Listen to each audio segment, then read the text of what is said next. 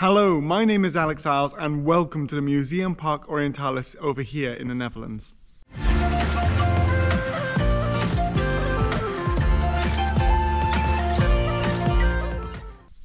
Welcome back. So I've been invited over here to the Netherlands for a reenactment event with a group called Vertigo, and we are currently doing a reenactment event of the late Roman period over here in the museum park. And this museum park is a fantastic site, and what I really enjoy about it is its history as well, because it started off in the early 1900s as a site for Christian pilgrims who couldn't make it to the Holy Land. So the idea was to reconstruct historical sites from the Holy Land so that Christian pilgrims could have an experience of what it would be like in the 1st century AD during the life of Jesus, and to walk around places like that. So right behind me is the stairs, and this is supposed to be Pontius Pilate's palace, where Christ was obviously then sentenced in front of a crowd and then obviously taken out to be crucified. And the interesting thing is as you look around here, it's a dramatization of what it would have actually looked like. It's not fully historically accurate. And that's quite an interesting thing in its own right, because when we think of historical accuracy, when we think of all of these sort of things, we are very today we now know a lot more. We've done a lot more archaeological digs, we've done a lot more research, and we know the building materials that these people used back then. So when we know the building materials, we know all of that sort of stuff, we can make far more accurate reconstructions of these amazing locations. And obviously over time as well, these buildings require funding and it's quite expensive to keep them going. So as you look around, probably as I walk around, you'll see that there's damage and there's been repairs done over time as well. But this has actually, over time, obviously it was a biblical museum park where people could come and experience the Holy Land of the 1st century. And then over time it became a museum to the three monotheistic faiths, so to Christianity, Islam and Judaism. And so then when it became a museum dedicated to those three faiths, it then expanded out, and there is an Arab village, there is a Jewish village, and this section here represents early Christianity. And then from there as well, it's now developed where it's a place where people can come along and look at the various different cultures through history, again focusing on Christianity, Islam and Judaism. So that's a brilliant thing in its own right, and it's now an important heritage site in the Netherlands as well. And there's a protected building site as well, where they do add on occasion, but lots of these buildings now protected because they're historical relevance to the history of the Netherlands. And I find this a brilliant sort of thing as well, because it's made me think about my hobby reenactment and about how we depict things. Because as you look around here, this probably isn't what Pontius Pilate's palace would have looked like. Pontius Pilate's palace would be far grander. It's a Roman governor's palace. And yet here, this is as good as they could do in the 1900s to represent, so the early 1900s, to represent what Pontius Pilate's palace would have looked like. And over the last couple of days, I've been speaking with other reenactors, and within reenactment, there's a big thing about authenticity. So the question is should we try and always be as authentic as possible to the Roman period? That's for specifically Roman reenactment, which is what I do as my hobby. And when we talk about historical reenactment, you've got to think that you've got your clothing. So do you get someone to sit down and to spin the wool for your tunic exactly as it was done during that period? Then when you've got the cloth, do you have it dyed exactly as it would have been done? So you use as accurate as possible materials to reconstruct that. Do you then have the cloth cut and sewn with exactly the right type of stitches so that it's all put together in exactly the correct way? And then do you then augment it with correctly stitched belts, to correctly made armor, all of these sort of things, correctly made weapons, and then depict as closely as possible the Roman soldier, or let's say a Roman civilian, or a Roman governor, a Roman slave, whatever your depiction is, do you do that as accurately as possible? Now, there is a lot of reenactors I know who will do everything they can, and some people are going to great extents where they are trying to get the actual Mediterranean sea snails to make the purple dye that the imperial family wore.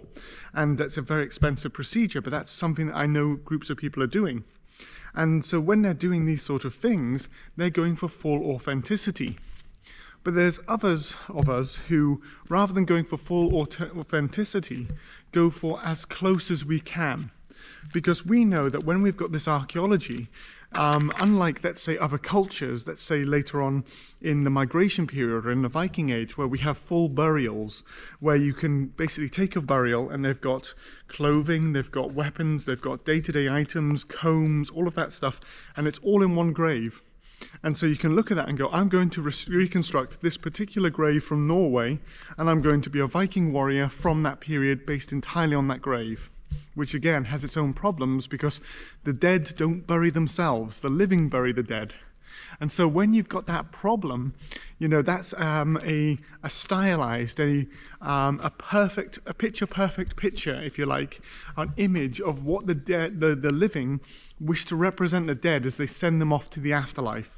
So it's not exactly as they would have looked during the daytime. It's not as if, you know, you're waking up in the morning before you've had your coffee and, you know, your hair's still a mess and all of that sort of stuff. No, when you're being put to, you know, into your long ship burial, your beard's being combed, your clothing's perfect. You know, they've done everything possible to send you off to the afterlife in a way that helps them to deal with their grief, but also fulfills the cultural, you know, expectations of that society. So in the same way, when you're looking maybe the Roman period, we don't have those sort of graves. The Romans practiced cremation. So because of that, there isn't like a burial with grave goods where we can go, oh yeah, okay, we're going to choose that particular grave and reconstruct a Roman exactly from that grave. What we have to do is we have to go, all right, here's an area. So let's say, for instance, I do Hadrian's Wall in the north of England. So when I do Hadrian's Wall, I have to look and find all the finds from a specific area. So I try and do the central and eastern part of Hadrian's Wall, and I choose finds, and I go, right, I'm going to do a 3rd century impression here, a 4th century impression here, a 5th century impression here.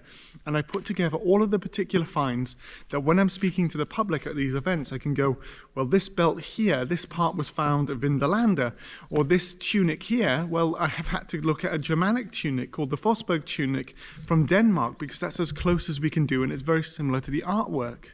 And so when you're putting this together, your interpretation, you know, your belt fittings could be maybe 25 to 50 years different to the tunic you're wearing, but it's as close as we can actually manage. And the other thing to take into account as well with reenactment is that we are not ethnically Romans or even ethnically, let's say, Britons or Germans or Gauls from that period, because obviously there's been a mixing of people over time. We have better diets, we have better healthcare, we have better dental care, we have, you know, all of these sort of things. Even our cleaning regimes are different.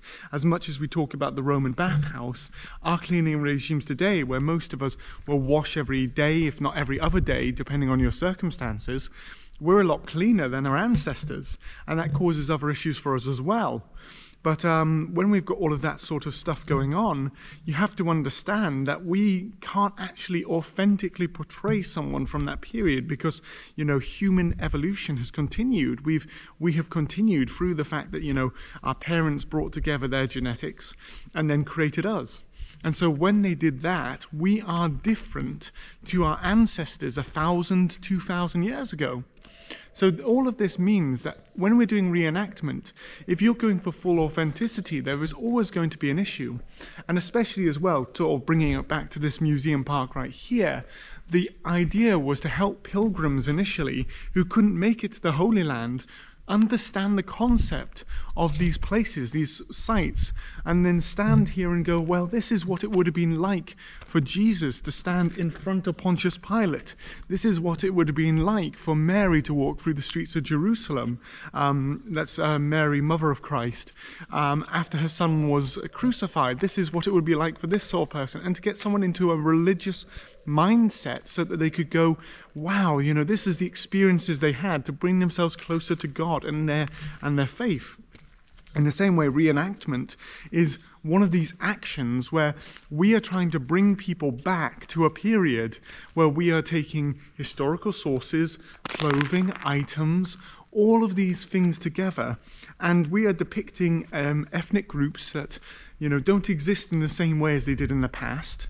We are depicting clothing, weapons, day-to-day life, all of these things, and putting them together so that members of the public can touch something that is ethereal, that doesn't exist anymore, and we can never produce it in a way that is entirely as it was back then.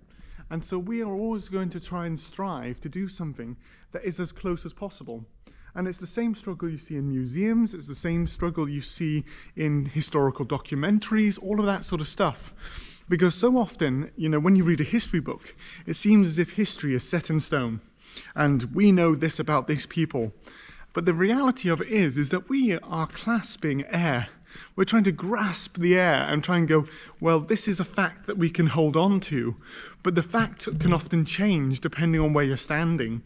Like the trying to understand, well, oh yes, all Viking ships were like this. Well, then suddenly they discover another one, and it's actually like, well, no, they're not all like this. Or if we say, oh, well, you know, the Romans believed all in this pantheon of gods, and then suddenly we find out that the Romans had a very different understanding depending on where they were in the empire of how different gods interacted. And so there's amazing, you know, there's core things that would be true of all societies that we can say, okay, yeah, that's something that the core belief was there for that particular part of society, but the way it's interpreted in different places means there's so much of a change. So for instance, as I depict a Roman soldier of the 3rd century AD on Hadrian's Wall, a Roman soldier in the Rhine frontier of Germany is going to look very different, and one in the Middle East is going to look very different, because our clothing, our historical finds, our ethnicity, all of these different things will be different depending on where we're standing, but we're all Roman. And if that sort of helps you to understand in a little way, just like today, if you took a snapshot and then this particular video was filmed in 2022, and you said, all right, Europe in 2022, well, someone standing in the Netherlands and 2022 with their clothing, you know, they could be of a particular group, of a subculture within our society, depending on their music, their fashion, their personal beliefs, all of those sort of things. They'll look very different to someone maybe from the south of France or Spain, and they'll look maybe very different again to someone in Poland. And you know, all of these different things come together so that while there is a concept of Europe as a body, as a political entity, and also as individual nations and different cultures, there is also the differences between those as well. And so that's what I really love about this whole thing here, and how this museum park has got me thinking over the last couple of days, because there's so many little intricacies that when we're depicting history, when we're telling these stories, can change depending on where you're standing and how you want to interpret those facts. And how, yes, the striving for authenticity, you know, when you're looking at this, we could go, oh, we need to rebuild it depending on the archaeology we have now, the technology we have now, the building materials we have. But there is always the difficulty that one, you know, that can change, and two, the cost that is enacted with that. You know, do you spend a couple of £100 creating a Roman helmet, or do you spend £5,000 creating a Roman helmet? It just depends on what your understanding of authenticity is and how you want to depict that history to the public. And so that's one of the things there that I hope that while you're watching these videos, I'm trying to explain history to you in a certain way, but there are so many ways of understanding something, and I may know a specific area of history, but there's so much more to understand as well.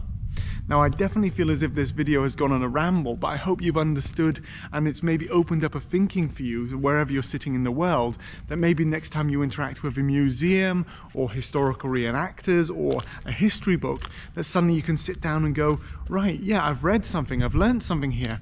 But how does that actually play out with, you know, with the evidence we have, what we can learn in the future, and how, you know, in some ways history is very malleable, it's not set in stone, and how we interpret it and depict it can change as well, just depending on how we learn, how we go, and what resources we have at that particular time.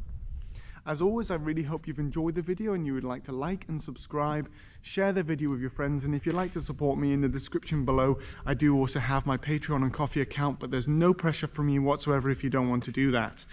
As always, please put questions in the comments, and I look forward to just sharing more history with you in another video in the near future. Until then though, stay safe and well, and thank you so much for watching.